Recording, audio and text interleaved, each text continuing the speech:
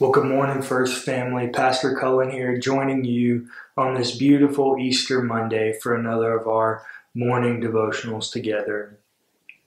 If you were with us yesterday for Easter service, you know that we're practicing celebration this week, celebrating the life that we have in God because of the sacrifice, death, and resurrection of Jesus. And so as we practice celebration, celebrating all the things of God together this week, today specifically, I want us to look and reflect on these words from Psalm chapter 20.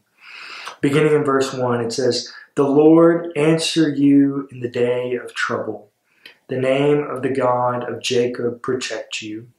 May he send you help from the sanctuary and give you support from Zion."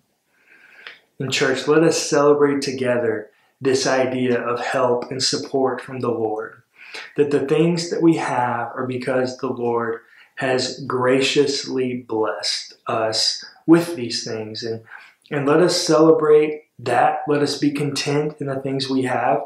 And also celebrate in service.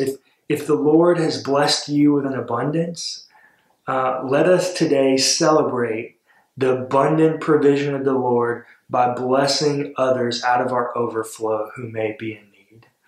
Church, I hope that we can celebrate together about the support and help that comes from the Lord today. And I hope that you're encouraged and edified in this time, and I'll see you again tomorrow.